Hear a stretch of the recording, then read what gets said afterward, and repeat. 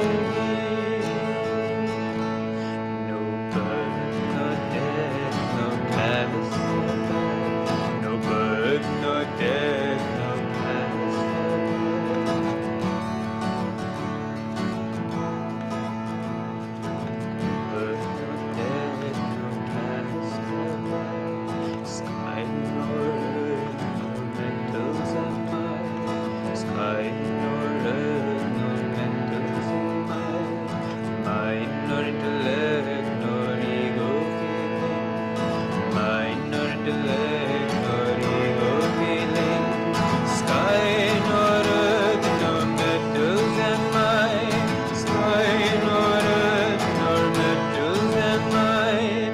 I am me, blessed spirit, I am me, I am me, blessed spirit, I am me, oh, I am me, blessed spirit, I am me, I am me, blessed spirit, I am me, I am me, blessed spirit, I am me.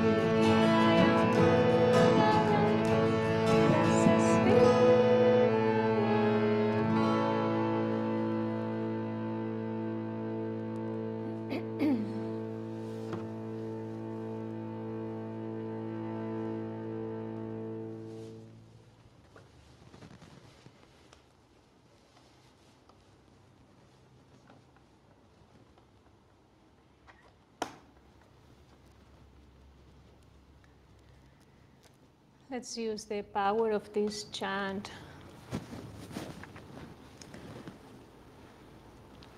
to refer back to us with the same question.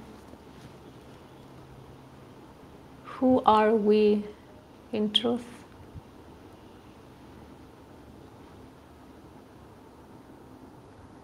We are not this body, this mind, the intellect, the ego, the feeling. I am the spirit.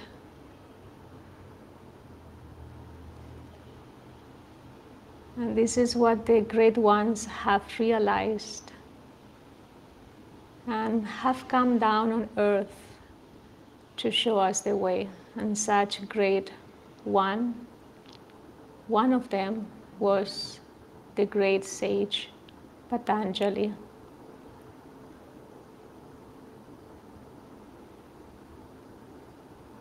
Which brought this consciousness and give us the opportunity to explore ourselves through these sutras.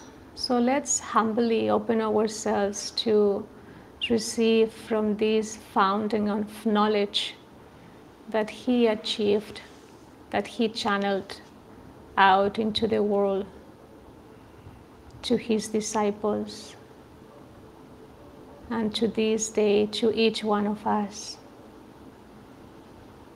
Let's go into that silence where true knowledge and wisdom can be perceived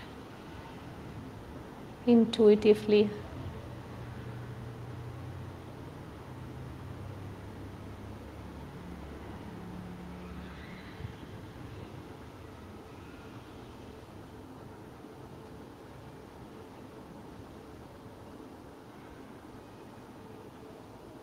Om.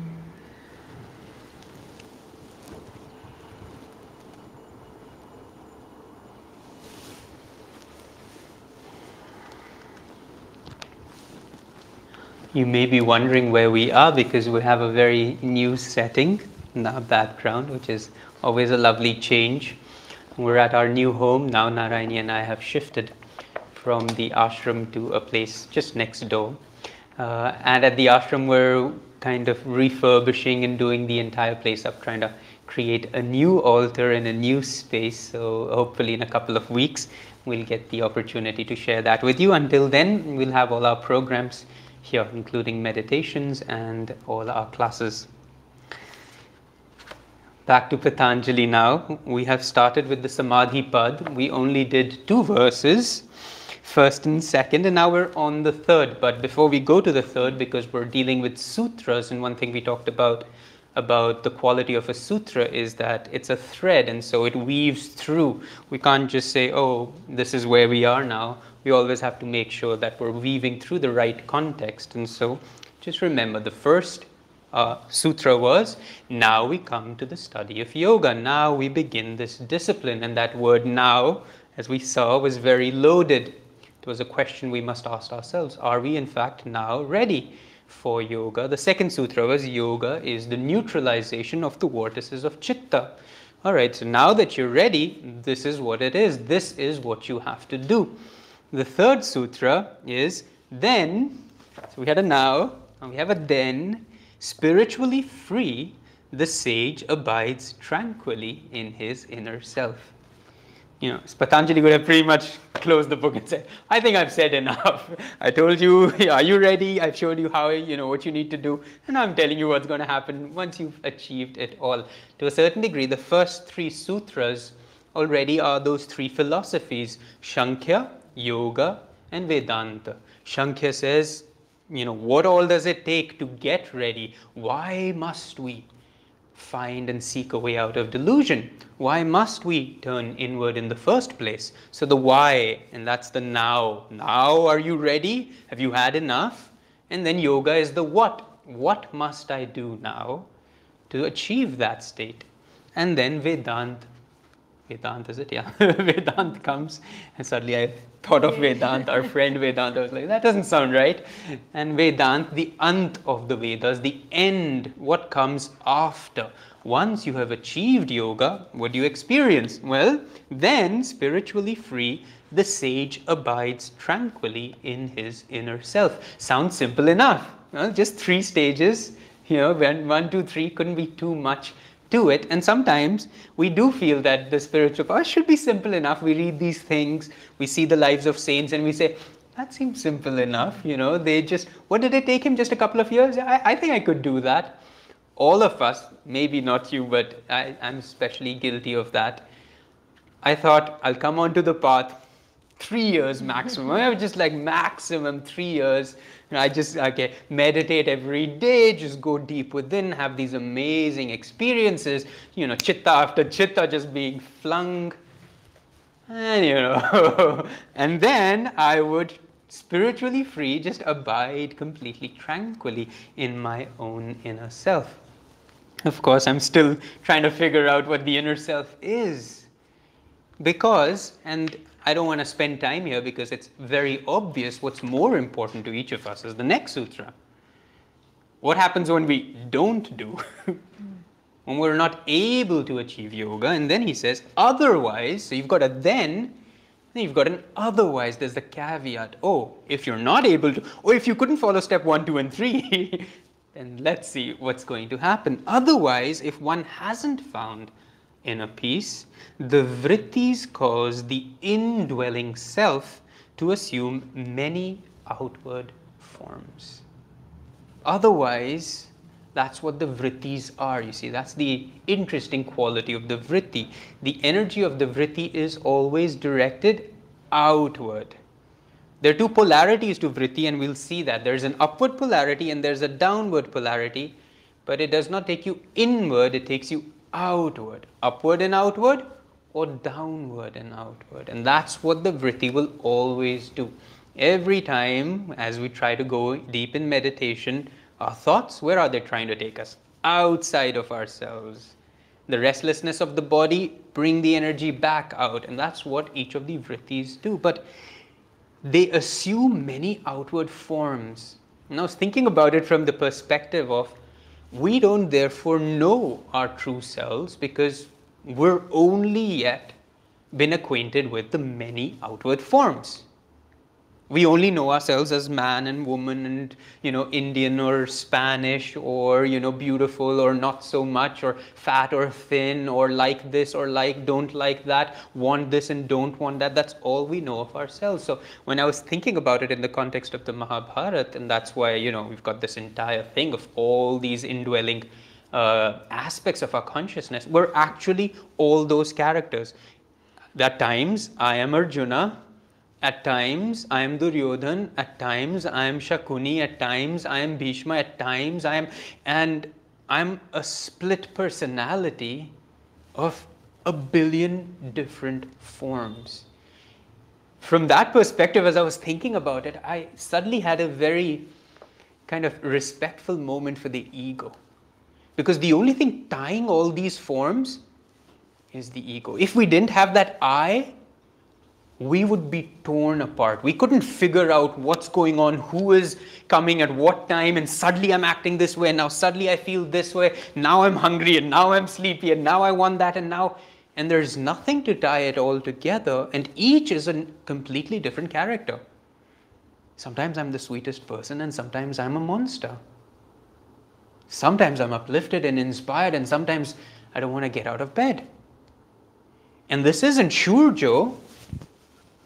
This is Bob and John and Rahul and, Shweta, and I mean, you can give them any name. Ved Vyas gave them all the names of the characters of Mahabharata. But imagine that. We don't even know who Shurjo is. Except Shurjo is that one I that he has tied Rahul and Shweta and, whoever else, and Ishani and Chitra and Shamini and Bara, and we're all of these because to a certain degree, we're so influenced by one another, we're probably expressing aspects of each other all the time. And that's part of that omnipresent consciousness in reality. We're not ourselves. We're just the sum totality of the influences that we've received and experienced. So when I think about, wow, otherwise you have no idea who you are. Otherwise, you're just all these different things, and it's always going to be outward. And so that's the quality of the vritti, and that's an important quality always to kind of understand. Because anything that draws the energy outside of yourself, one way or the other, good or bad, is the very function and the result of a vritti being awakened.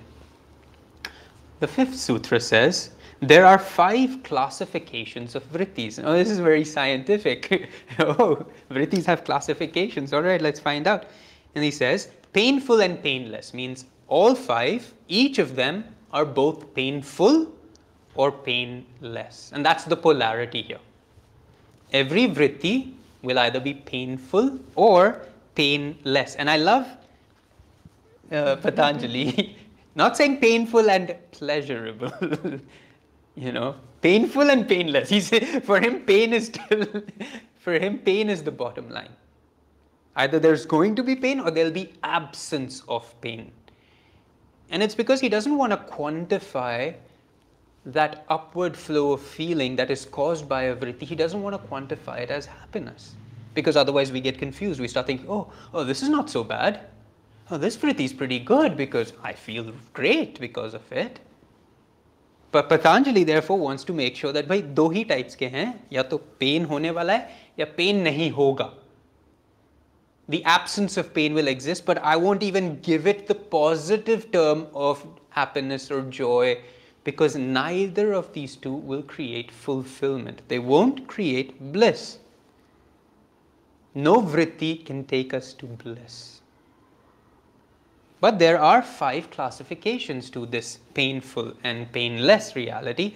The painful reality is when the vritti goes downward, and a painless reality is when the vritti goes upward. Now, the interesting thing about a vritti is it is both the cause of our bondage, but it is also the key to our freedom. How so? At the end of the day, we need to keep creating vrittis. I know yoga's chitta vritti nirodh, but no matter what we do, vrittis are being created every moment, every thought, and we'll see what are these classifications of vrittis. So what we need to do, and this is the experience we need to have of what does it mean to live rightly in this world, is to create vrittis of the vibration that is as high up in the spine as is possible. Because vrittis are just magnetic vortices. So the higher up these vrittis are created, so of course they're all around us, all throughout the spine, and so they're either drawing our energy downward or they're bringing our energy upward. And the higher up these vrittis are created, the more the energy begins to move upward. And these will be the sattva quality of vrittis. These are the rajas qualities of vrittis, and then there's the tamasic qualities of vrittis. And so when we're thinking about how must I live as a yogi, and of course later on Patanjali introduces the yamas and the niyamas, which is pretty much how to create amazing vrittis, how to create the best vrittis possible. Vrittis, nonetheless, will be created. And then the energy begins to move upward. We begin to experience painless vrittis, and then hopefully move in the direction of bliss. This is where the 6th sutra comes in. The vrittis are, and these are the 5 classifications, right and wrong conceptions of what is. So those are 2. There's a right perspective, a perception of truth. There's a wrong perception of truth. Imagination, sleep, and memory. So this is how Patanjali thinks each of the vrittis are classified. The right conception, wrong conception, imagination, sleep, and memory. All vrittis, in stirring the waters of feeling, distort the reality that is soul bliss. As we were saying, no vritti actually will take you to soul bliss. Every vritti's job is to distort reality, which means even the right conception of truth is not truth itself. As Swamiji says over here, the right conception of truth is water is wet. But knowing that water is wet doesn't actually moisten your clothes. Master said, just writing H2SO4 on a piece of paper doesn't create sulfuric acid. So you may know what's true, but that's still a vritti. Until truth itself becomes the only reality. And that'll only happen in the absence of a vritti. When there is nothing else confusing you and bringing your energy outward. Now these are things that are very subtle and seemingly very hard. Wow! Even knowing the right thing is just a vritti. Even moving in the right direction is just a vritti.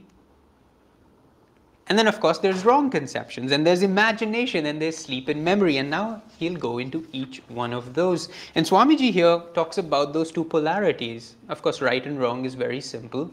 You've got imagination. You've got imagination that can help expand your consciousness. I mean, imagination, Yogananda said, is a requisite on the spiritual path, because it then leads eventually to pure and clear visualization of how you want to manifest your life.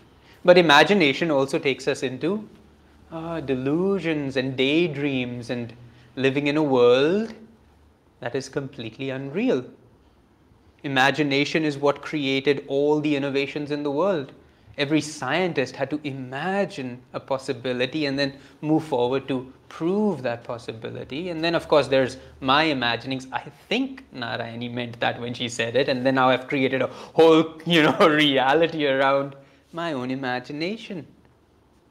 And then sleep, of course, can be restorative, or sleep can be a drug, drawing us into greater and greater sluggishness, into dullness, into wanting to be subconscious most of the time, into not wanting to put out energy at all. And so every vritti is going to have both those realities. And memory, Swamiji says, is, of course, either we get trapped in our memories, this is what that person did to me and this is how they said that to me, or we learn from our memories, last time when I did this, it didn't work out so well, now I'm going to do that instead. And so again, every vritti can be used in either direction that we choose, which is again a very key element. I have control over where energy is going to go outward. It is a vritti, but I can choose how I'm going to use it. Eventually, memory is the one memory that I've come from God. We're going to find our way through memory. Patanjali defines Samadhi eventually as smriti, that first memory that, wow, I actually came from bliss. And then that's what's going to draw us back. And that is what, in fact, is drawing us back in this moment. Let's see now what he says about right understanding. This is the 7th sutra. Right understanding comes from direct perception, inference, and valid authority. So this is how Patanjali says, right understanding comes from direct perception, inference, and valid authority. I like the fact that he's got and there rather than or. It's not so much it either comes from direct perception, or it comes from inference, or it comes from valid authority. It comes from all three together. Now, the problem is we can't really trust our direct perception, can't really trust our inference. And so what is valid authority? Well, in this particular case, valid authority is the Guru. Is he who has already achieved yoga, is the only valid authority. Nothing else, no one else. So let's think about it in, just simpler terms. In our ashram over there, water is constantly leaking from the tanks once they overfill. And say I look out the window and my direct perception tells me water's falling, must be raining. Because that's what water, that's my inference, right? Water's falling, it must be raining. But then Rajesh tells me, no, it's the water tanks. He's the valid authority here. He's outside, he's looking at it and he says, that's not rain, that's the tanks overflowing. Or I come out into the garden and I say the grass is wet. It must have rained last night. And then Rajesh again, the valid authority, says, no, I just watered the grass. So our direct perception and our inference is very limited. So we can see things, we can hear things, we can experience things, but it's very hard really to always know if that is in fact right understanding. And that's why I really appreciate him throwing that and valid authority, which means we need to keep referring our perception and our inference back to a valid authority. And wrong understanding, of course, he doesn't say it this way. He says it, let me say what he says first. Wrong understanding is mistaking the true nature of that which is being considered. But when I was reading this too, I felt wrong understanding is when we rely solely on direct perception and inference, and we do not relate it back to a valid authority.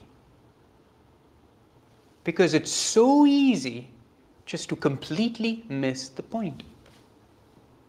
Even on the spiritual path, even with valid authority, it is so easy to completely miss the point. I know what I want. I know what I need.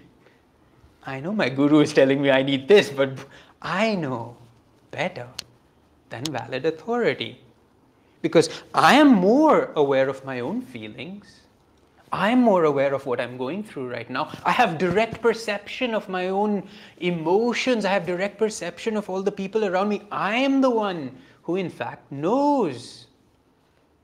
And that is where those vrittis, they're like, pakda gaya, phas gaya, finally.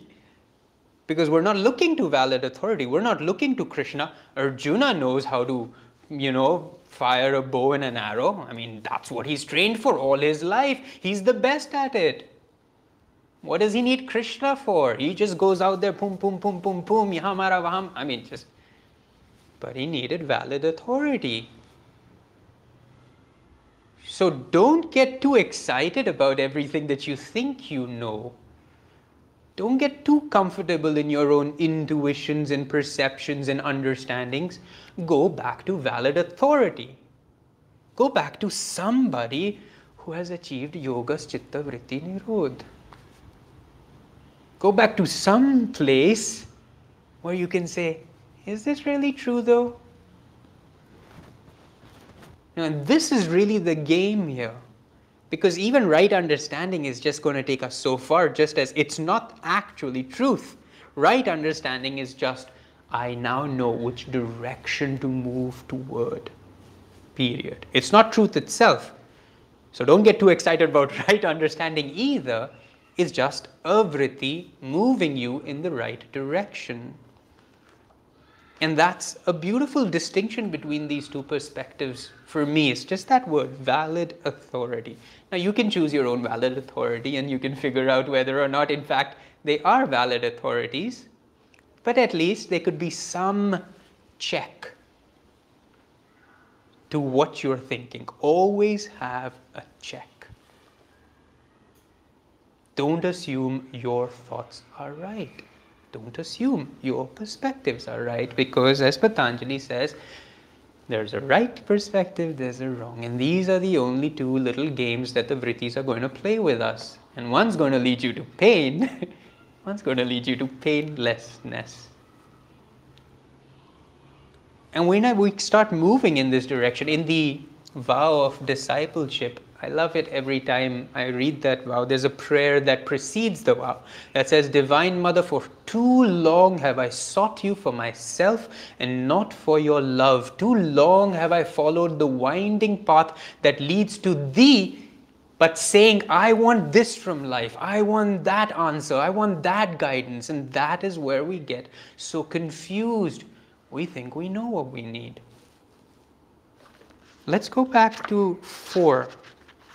Let's see, do we really know what we need? Oh, otherwise the vrittis cause the indwelling self to assume many outward forms. Oh, I don't know what this indwelling self is. I'm just relating to those outward forms. Right now, Shurjo needs this, but tomorrow Rahul needs the other thing, and day after tomorrow Shweta needs something else, and then Shamini needs something else. Ishani needs something else, and who needs what? Who do you even know who needs?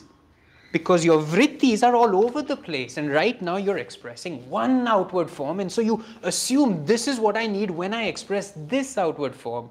But tomorrow you express a different outward form, and suddenly now you need something else. And then day after tomorrow you say, no, my perception of truth is now so clear, because now I know exactly what I need. I need to relax more. I just need this. I've understood it. It's clear now to me. Have you checked with any valid authority? Is your guru somehow, truly, through everything he said, not just your intuition, not like I think I know what my guru wants from me. Have you gone back to what he said in his words, what he's immortalized in his teachings? Are you referring to anything at all that could form some benchmark that says, is this really true?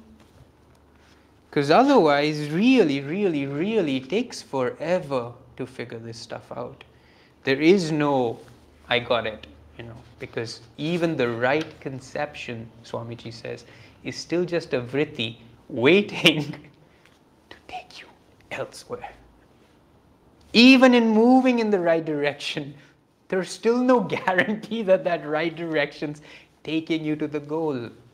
Because there's other vrittis in there, and they're all waiting to get in on the action. They're all saying, Mera mauka kab aayega, Shweta kab aayegi, Rahul kab aayega. That's the split personality. There was a movie which I don't remember the name of, but you remember Bruce Willis used to be in it, and Samuel L. Jackson, and there was this recently, it was called, I believe it's called Split. And there's this guy, he's the bad guy, and he's just got 6 different personalities, because there's multiple personality disorder, and sometimes he's just the sweetest guy, and sometimes he's this murderous killer, which is, and that's the 2 extremes, but all in between there are many different forms that he assumes. And one doesn't know the other. When he's the sweet guy, he has no conception that he's ever been a murderer. And that's really how we express ourselves in this world. What we're experiencing now we take as biblical truth. And we say, this is it. And we commit ourselves to that vritti, completely clear. This is it. I found it. And then tomorrow, the next vritti.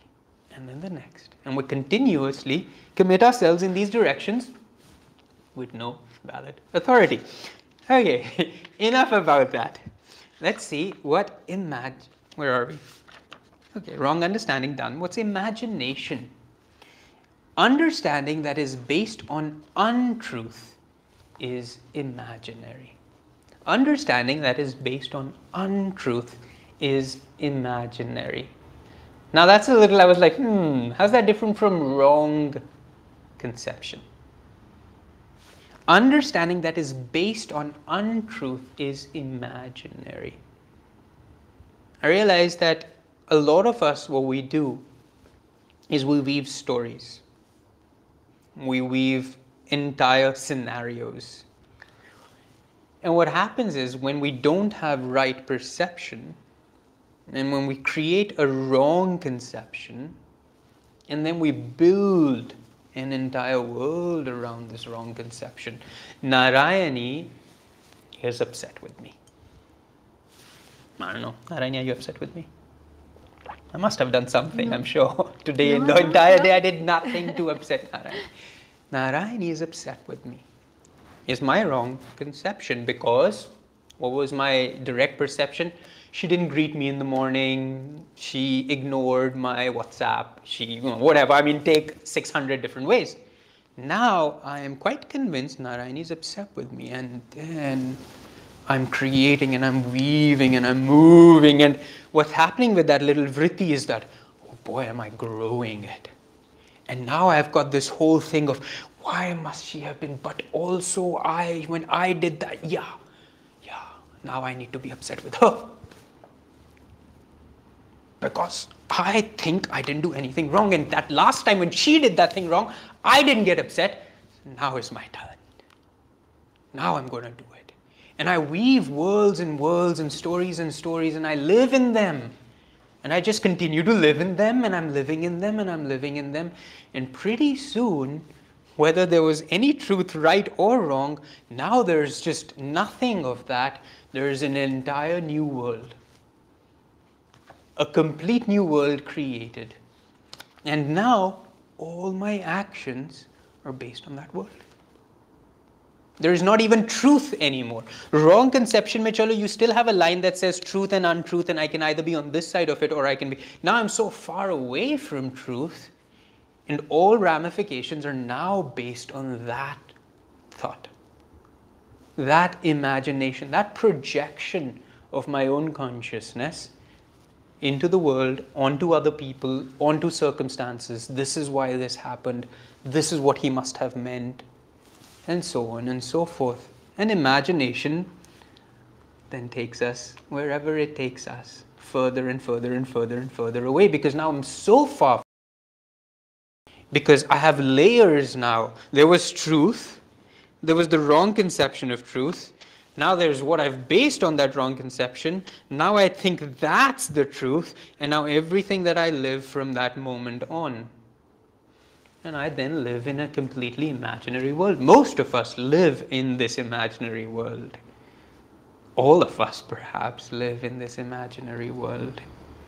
And those create amazing vrittis, create a whole host of movements in our spine that then make those imaginations real. That's the great joy that we get. Any imagination you hold is going to have to fulfill itself. Any misconception of anybody treating you any different way, expecting something that didn't turn out, and therefore all of that's going to play out. Because now there is a flow of energy that needs to express itself. A magnetic pull of life force that's going to manifest. Sleep. Patanjali says, I love this. I mean, this guy is just, sleep is attachment to nothingness. Sleep is attachment to nothingness. Have you ever had this moment where somebody says, what are you doing? What are you thinking? You say, nothing. Just like, nothing. You know, we like these moments where we just can glaze over. We're neither in imagination land, you know, we're neither building our sandcastles, we're just nowhere. We've just checked out. You know, and that's actually a draw. It's a real pull. I mean, that's what sleep allows us to be. It's really just, you know, Master Aldo said, if you have no other solution, if you're like in the middle of this really difficult karma, nothing else is coming, the best thing to do is go to sleep. Just temporarily, because it's a withdrawal. It is an interiorization of life force. Just step away from it. Enter into temporarily that nothingness. Because to a certain degree, and as I said, in the right way, it's restorative. Master said sleep is not a physical necessity. Sleep is a soul necessity, because the soul cannot remain identified with this body so continuously without, at least for a while, escaping into the astral world. At least for a while, disconnecting from it. And that is why people who are sleep deprived go insane. Literally, the mind, the body stops functioning. I remember we talked about it once somewhere. There was this experiment done with rats. I imagine that's what they'd love to do experiments with, where they didn't let the rats sleep at all. Just didn't let them sleep. They would keep, every time the rat wants to fall asleep, they'd awaken it in whichever way that they were doing. And in a couple of days, the rats died. And they were trying to figure out what made it die. And what made it die was multiple organ failures. Everything just shut down. And they really couldn't figure out how, because they were being fed, they were moving. I mean, everything else that man or human or any living being needs. Water, food, whatever, spending time with other female rats and whatever they needed. But they didn't get sleep. And so from that perspective, I said, wow, sleep's really important. But in this particular case, of course, he's not talking about physical sleep, is he? This attraction to nothingness, to need to dull. And this is where people love their alcohol, their drugs, their television. Because I can just check out. You just turn something on and I'm gone. And this is a very, very, again, crucial vritti within us, a classification of a vritti. Vrittis that guide us and draw us into wanting to be subconscious, not wanting to put out any energy at all, wanting to be dull, wanting to be tamasic, wanting to remain forever in this haze where no clarity exists, where nothing, you don't know where you are, which world you're relating to. It's worse to a certain degree even than that imagination. At least you're trying to achieve something there. Here, you're not interested at all. And then where do we go from here? Memory. Memory is clinging to and refusing to abandon any ideas of objects that return to your mind. In truth, all vrittis to a certain degree are memories, except for the ones that we're creating now, but they will become memories in our next incarnation or a few years from now. Everything, and that's where habit comes in, is something we've already done, because it's already an energy put into motion. So it's just all coming back to us. But here it is, memory is clinging to and refusing to abandon any ideas of objects that return to the mind. How much comes up again and again to our minds, over and over again, every thought, every experience. Same thing what Narayani did, said, I, me, them, whoever else. And then not being able to let that go. Clinging to it and refusing to abandon it. You see, this is where vrittis become stronger and stronger and stronger and stronger, because all right conception is also a memory. Swamiji would say, you cannot accept spiritual truth if you've not already in a previous incarnation accepted it before. The reason why somebody says these beautiful words, two people are standing, a spiritual teacher is talking, one guy says, what nonsense, and one guy says, wow. It's only because of memory. So all these vrittis that we're talking about, these are 5 classifications. They're not, this is either right conception or this is wrong. They're all the same. They're classifications, and at each time, we're using one of these 5 to be the primary focus of how we're expressing that vritti. So all of it's memory, but when we refuse to let it go, every time it returns itself. And that's all. We don't have to. Yogananda always said, the first thought is not your fault. The second thought is. So the first thought says, how could this have happened? Take it, chodo. But the second thought is, then you really start thinking about how this could happen. And very soon you're in your imagination. And very soon you've got absolute wrong conception of the truth. And so on and so forth. And or right conception. There's nothing wrong with right conception too. It's just as binding. But it's just moving us in the right direction. So you've got these 5 classifications, and it'll be a fun thing for us to start tuning into them. Especially I love the right and wrong perceptions. And that'll be something that I'm going to have a lot more fun with. Really test out my direct perception. Can I really rely on it? Can I really say, yes, this is true, absolute truth? My thoughts, my words, my perspectives on this world. And then, of course, we can throw in their imagination and memory and sleep. And you can look and you can see, what are these vrittis? Oh, this pull towards dullness. Oh, there it is. That's the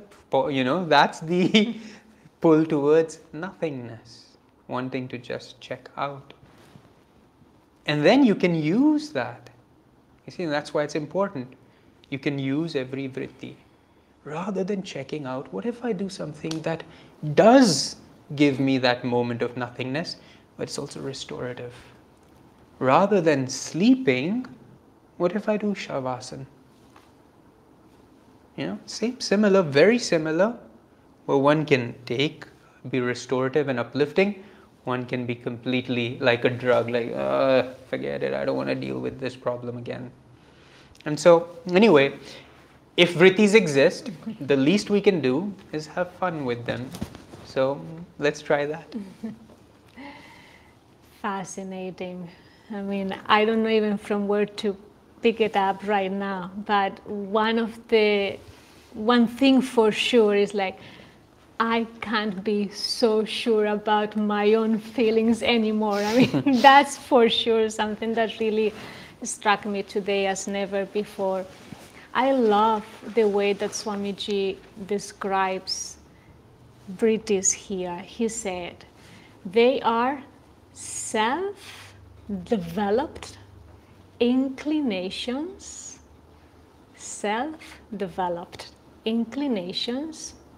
desires, and attachments. And we feel that these desires, these inclinations, are not influenced. These are ours. I mean, we are so sure, and we are not influenced by even our own thoughts. We are just channeling them, direct perception for the universe in our meditations.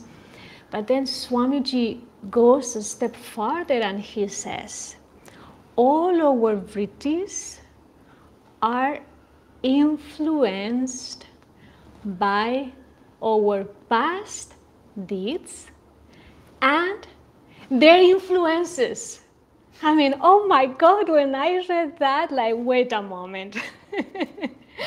I'm not only influenced, but what I have created about my own perception of truth and wrong, but also that perception is influenced by my past lives' influences. And it just keeps going on. I mean, it just keeps going backwards and backwards and backwards, and it just really makes you stop and start redirecting your daily perceptions. And I was thinking, there are 2 ways how we can handle this when a feeling comes, a thought pattern. We can whether introspect and analyze how we feel, what we are channeling, and meditate about it. And the other way to go about it is everything that comes, I'm just going to set it aside for a while, because I don't want to dwell too much on it in case it will take me very far from the real truth. And this is something I have felt inspired today throughout this class to practice. Throughout this week, I'm not going just to stop and analyze how I'm feeling, how that triggered me, why this person did that, why the other person looked to this other person this other way, whatever that might be. Whatever second thought comes into my mind, I'm going to develop that kind of willpower that will immediately set aside that thought and discard it completely, because it has the potential to bring me downward. So if we want to create new vrittis that will take us at least outward but upward, it requires a lot of strictness with ourselves and not really dwell into however we are feeling at that very moment, because even that feeling has been influenced by our past karma. So this is a serious stuff that's going on with us every minute, every thought, every time we look at a person, we have already a preconception about that person that comes from who knows when. So I would invite each one of us perhaps to give it a try. What it means for me from now onwards, every time a thought comes, a feeling, to set it aside immediately and redirect my energy when in that very moment I'm already creating a completely new thought pattern, new vritti, who has nothing to do with my past, but I'm working with my future. And I'm bringing an energy that will bring me upward. And this new way of thinking, I also need to make sure that it's mostly, as much as I can, from this upper part of my body. It has to have high energy, a little bit of restlessness. It has to have dynamism.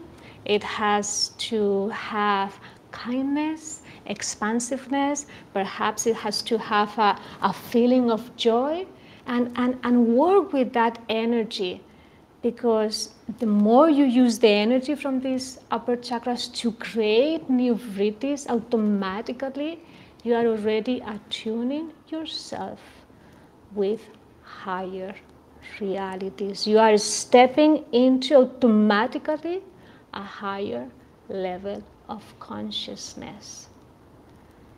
And that's the way of the yogi. That's the battle that we are constantly fighting. And today somehow I'm very grateful that I gained a new understanding and a new way to want to practice the teachings at that level, where I'm going to see what happens when I don't just think too much about that particular episode, about that particular person, about that particular project, about that particular feeling, about myself, because I don't even know who I am. I'm so influenced by my past, by the people around me, by the mass consciousness, by the position of the sun, by the position of the earth, by my own horoscope, by the food that I'm eating. I'm so influenced that I cannot trust that what I'm feeling right now it's coming from my highest self. So that's the practice for this week that I would like for each one of us to give it a try, just for a week, and see what it does to our energy field, to our thoughts, to our meditations, to our interactions, to our relationships. And let's explore, let's put the teachings into practice in a serious way and see what this does for us and our own attunement with that valid authority. Because if we do the work, if we really start working seriously, that authority will be there to just making sure that yes, or giving us a confirmation, or reassuring us, yes, this is the way to go. So let's just take a moment, just a few minutes, perhaps 2 or 3 minutes, to meditate a bit about all that was said. Those moments of true soul understanding, that recognition that, wow, I want to do this. I want to practice this. I want to become aware that I just need to be careful in giving power to those thoughts, to those vrittis, that the only thing they are doing is just taking me astray from the path, deeper and deeper into delusion. And a way to slap our faces is just not to pay attention to them, and forcefully to set them aside and to redirect our energy.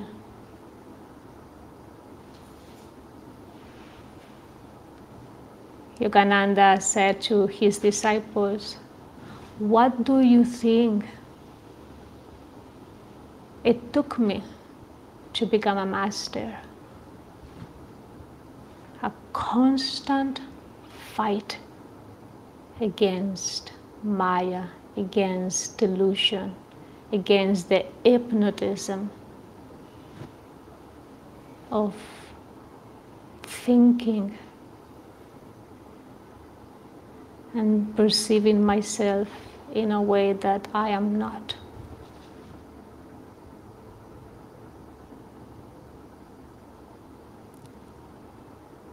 And this is the true practice of self-mastery.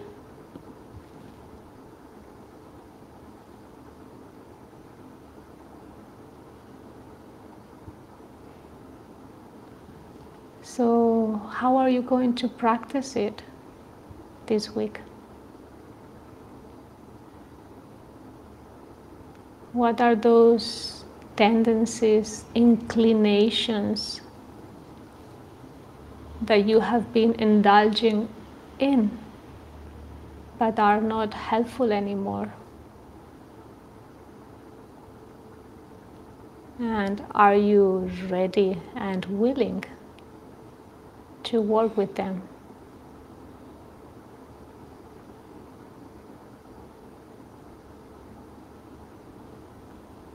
Let's go into that silence to regain renewed strength and resolution for the week ahead, so we can be blessed by that valid authority in the form of your guru,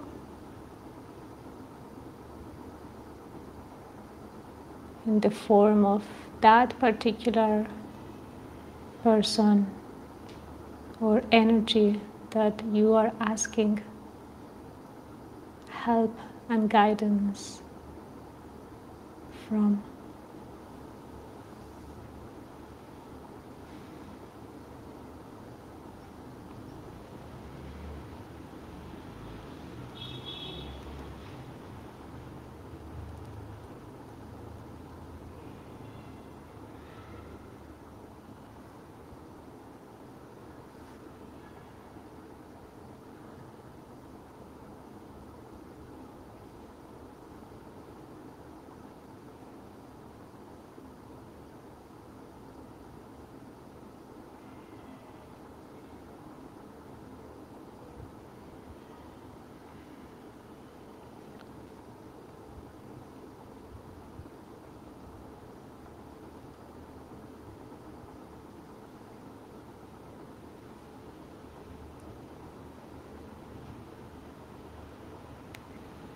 And before we open our eyes, let's inwardly offer a prayer of gratitude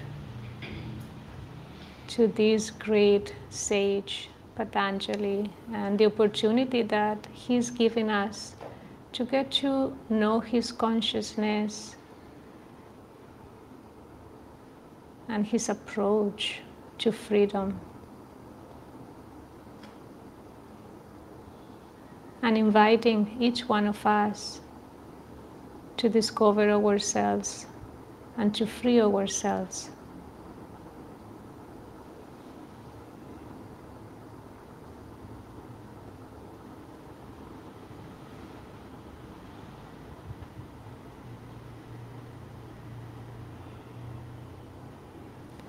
Om Shanti.